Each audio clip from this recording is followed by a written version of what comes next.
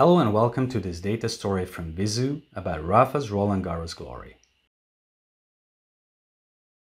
Rafa had 116 matches at the Roland Garros until now. He won an overwhelming majority, 96% of these. Let's focus first on the very few of these occasions when he didn't leave the court victorious. He lost 2 times against Novak Djokovic, once against Robin Söderling, and had to withdraw from the tournament before the 3rd round due to a wrist injury in 2016. Many statistics don't count this last occasion, which puts Nadal's winning percentage over 97%. Here you can see all 116 of his matches in Roland Garros between 2005 and 2022. The green tiles show the ones he won. From the 112 wins, Rafa achieved 90, over 80% of them, in straight sets, including 7 of the 14 championship finals he played.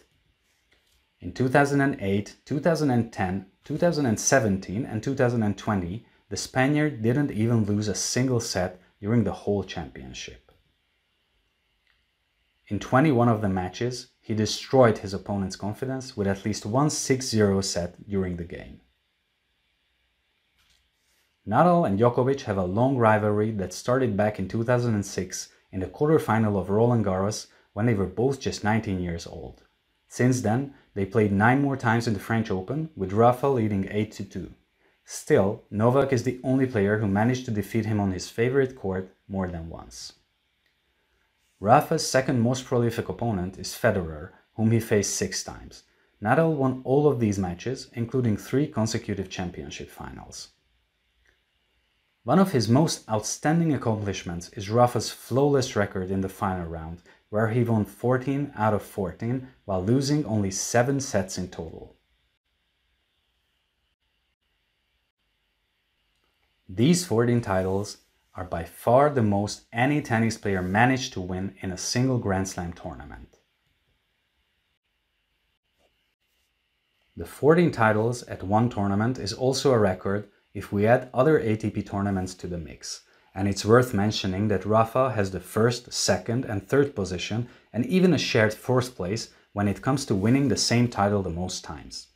Similarly to the Roland Garros, Barcelona, Monte Carlo and Rome all have court clays, so no wonder that Rafa is called the King of Clay with all these remarkable results. Thank you very much for watching this brief overview of one of the most outstanding accomplishments in tennis, Rafa's Roland Garros glory. If you like this story, then check out the previous data stories we published here and subscribe to our newsletter on our website vizzuhq.com.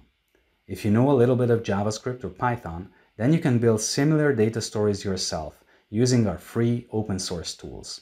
Be sure to check out lib.vizzuhq.com for the JavaScript library and ipyvizzu.com if you want to use Python to amaze people with exciting and easy to understand insights.